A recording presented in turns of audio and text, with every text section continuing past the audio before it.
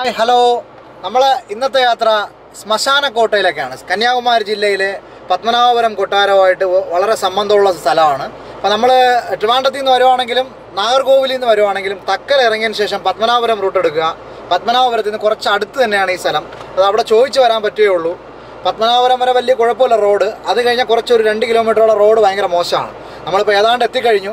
അപ്പോൾ എന്താണ് വിശേഷങ്ങളെന്നൊക്കെ നമുക്ക് ഫ്രണ്ടിലോട്ട് പോയിട്ട് ബാക്കിയുള്ള വിശേഷങ്ങൾ കാണാം. അവിടെ എന്തൊക്കെയുണ്ട്, എന്താ കാര്യങ്ങളെന്നൊക്കെ നമുക്ക് അവിടെ പോയതിന് ശേഷം നോക്കാം. അപ്പോൾ നമ്മൾ ശ്മശാനക്കോട്ടയിൽ എത്തിയിരിക്കുകയാണ്. വണ്ടി പാർക്ക് ചെയ്ത ശേഷം നമുക്ക് മുകളിലോട്ട് പോയി നോക്കാം എന്താ ഇവിടുത്തെ വിശേഷങ്ങളെന്നുള്ളത്. ബാക്കി മുകളിൽ പോയതിന് ശേഷം കാണാം.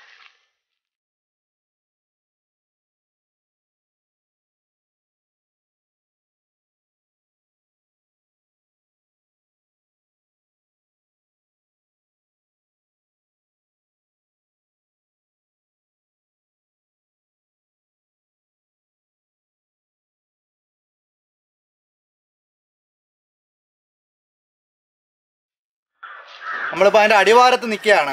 അപ്പോൾ ഇവിടെ നിങ്ങൾക്ക് നോക്കിയാൽ അറിയാം, ഒരു നല്ല മരവും തണലുള്ളൊരു മരവും അതിൻ്റെ താഴെ കാവൽ ദൈവങ്ങൾ പോലെ 1-2 സ്ഥലങ്ങൾ വെച്ചിട്ടുണ്ട്. പക്ഷെ ഇവിടെ എന്തോ പൂജകൾ കൊടുക്കുന്നുണ്ട്.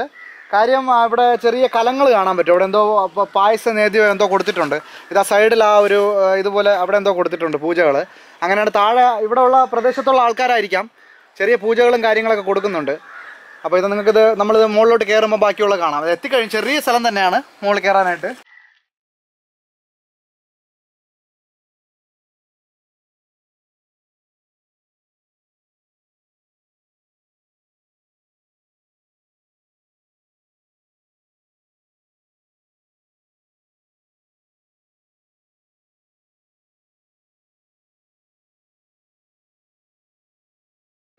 എത്തിക്കഴിഞ്ഞു. ഇതാ കാണുന്നുണ്ട്, ക്ലിയർ ആയിട്ട് വ്യക്തമായിട്ട് കാണാൻ പറ്റും. നമുക്കത് എത്തിക്കഴിഞ്ഞു, കുറച്ച് ദൂരേ ഉള്ളൂ. ജസ്റ്റ് എൻ്റെ കൂടെ അങ്ങനെ നടക്കണം.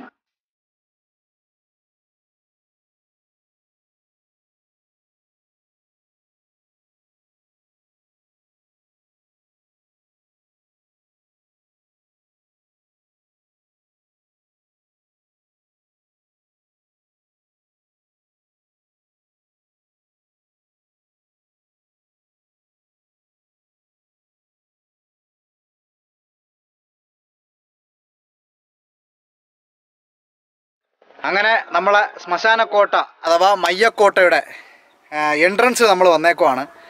അപ്പോൾ അകത്ത് പോവാം. എന്താണെന്നുള്ളത് നമുക്ക് കാഴ്ചകളുമായിട്ട് സംസാരിച്ച് തന്നെ നമുക്ക് എന്താണെങ്കിലും അകത്തോട്ട് പോവാം.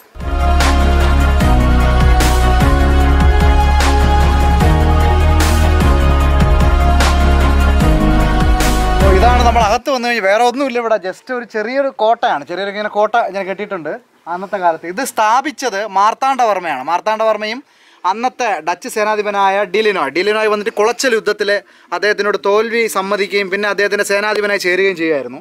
അപ്പോൾ എന്തിനാണ് ഇത് ഇവിടെ ഉപയോഗിച്ചിരുന്നതെന്ന് ചോദിച്ചാൽ അന്നത്തെ സേനാധിപന്മാരെ അടക്കം ചെയ്യാനായിട്ട് അവരിൽ വരുന്ന മൃതദേഹങ്ങൾ കൊണ്ട് അടക്കം ചെയ്യുന്ന ഒരു സ്ഥലം. അതുകൊണ്ടാണ് ശ്മശാനക്കോട്ട എന്നത് പറയപ്പെടുന്നത്. അതുപോലെ തന്നെ ശത്രുപക്ഷത്തുള്ളവർ ഇവിടെ കൊണ്ട് ജീവനോടുകൂടി നമുക്ക് കൊട്ടാരത്തിൽ കാണാൻ പറ്റും. ചിത്രകൂടം എന്ന് പറഞ്ഞിട്ടൊരു ഇരുമ്പ് കൊണ്ടുണ്ടാക്കിയ ഒരു അഴി. അതിനകത്ത് ആളെ നിർത്തിയിട്ട് ഇവിടെ കൊണ്ട് കെട്ടിത്തൂക്കിയിടും. അപ്പം അത് ഇടുവാണെങ്കിൽ ബാക്കി ഇവിടെ കഴുകന്മാരുടെ ഇപ്പോഴും നമുക്ക് കാണാൻ പറ്റും. ഒരുപാട് പരുന്തുകളുണ്ട്. അന്ന് കഴുകന്മാരുടെ ഒരു സ്ഥലമാണ്. അപ്പോൾ ഈ കഴുകന്മാർ അതിനെ പിച്ച് ചീന്തുവെന്നും അവർക്ക് അങ്ങനെ ആ വിധത്തിൽ ശിക്ഷ നടപ്പാക്കിയിരുന്നു എന്നാണ് ഇതിൻ്റെ ഇവിടുത്തെ ഒരു ഐതിഹ്യം. അപ്പോൾ ബാക്കിയുള്ള സ്ഥലങ്ങളും കാര്യങ്ങളൊക്കെ നമുക്ക് അങ്ങോട്ട് പോയിട്ട് കാണാവുന്നതാണ്.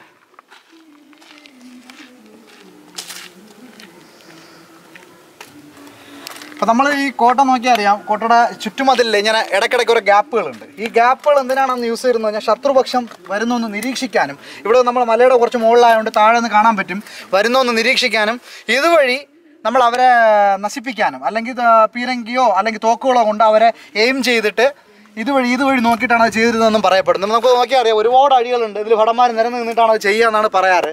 പക്ഷേ ഇന്നിപ്പോൾ ഇവിടെ കാല് ചവിട്ടാൻ പറ്റുന്നില്ല.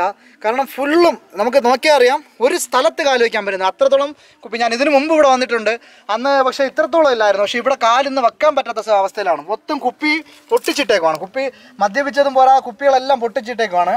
സാമൂഹ്യ എന്താ പറയാനായിട്ട് അവരെ പോലുള്ള ആൾക്കാർക്ക് സാമൂഹ്യ വിരോധികളെന്നൊക്കെ പറയുന്നില്ലേ, അതുപോലത്തെ ഉള്ള ആൾക്കാർ ചെയ്തതാണ് ഇത്രയും. അല്ല കാരണം ഇങ്ങനെ ഒരു പഴയ ഒരു സ്ഥലത്തിന് ഇത്രത്തോളം മോശപ്പെടുത്തുക അല്ലെങ്കിൽ മല്ലപ്പെടുത്തുക എന്ന് പറയുന്നത് അവരെ കൊണ്ട് മാത്രമേ പറ്റുള്ളൂ. വളരെ മോശമായിരിക്കുകയാണ് സ്ഥിതി ഇന്നത്തെ.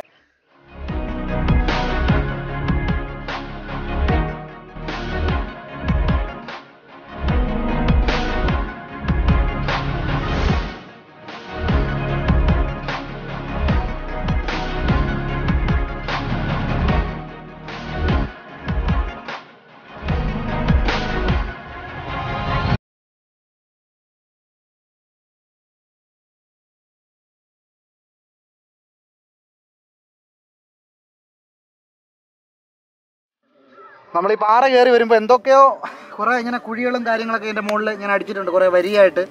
അത് എന്തൊക്കെയോ അവരിവിടെ ശ്മശാന അത് സംബന്ധമായി ചെയ്യാനായിട്ടുള്ള എന്തൊക്കെ ചെയ്തിട്ടുള്ളതാണ്. ഇപ്പോൾ നമ്മൾ ഈ ചെറിയ പാറയുടെ മുകളിൽ കയറി നോക്കുവാണെങ്കിൽ ഇതിനെ ചുറ്റി നമുക്ക് കാണാൻ പറ്റും നല്ല സ്ഥലങ്ങൾ. അങ്ങ് ഏകദേശം അവിടെ കുമാരകോവിൽ മല തൊട്ട് തക്കല ടൗണ് കാര്യങ്ങളെല്ലാം തന്നെ നമുക്കിവിടെ കാണാൻ പറ്റും.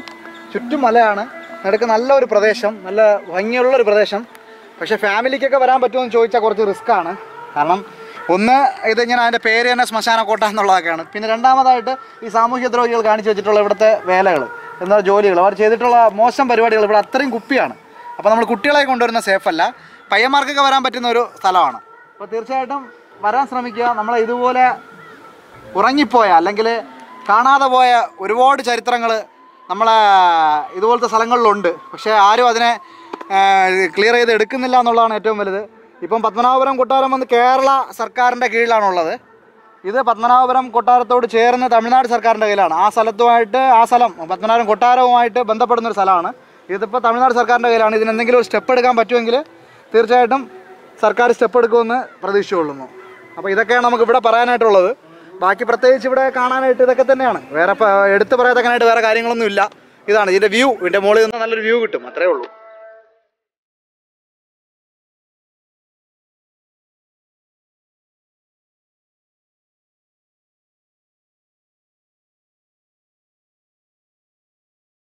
അപ്പോൾ ഇതൊക്കെയാണ് നമ്മൾ ഇവിടുത്തെ വിശേഷങ്ങൾ, ശ്മശാനക്കോട്ടയിലെ വിശേഷങ്ങൾ. നമ്മളെ ഈ ചെറിയ വിശേഷങ്ങൾ നിങ്ങൾക്ക് ഇഷ്ടപ്പെട്ടിട്ടുണ്ടെങ്കിൽ തീർച്ചയായും ചാനൽ ലൈക്ക് ചെയ്യുക, ഷെയർ ചെയ്യുക, കൂടെ സബ്സ്ക്രൈബും ചെയ്യുക. എന്നാൽ അടുത്തൊരു സ്ഥലത്ത് വീണ്ടും കാണാം. It's good bye from Rajith Thampi.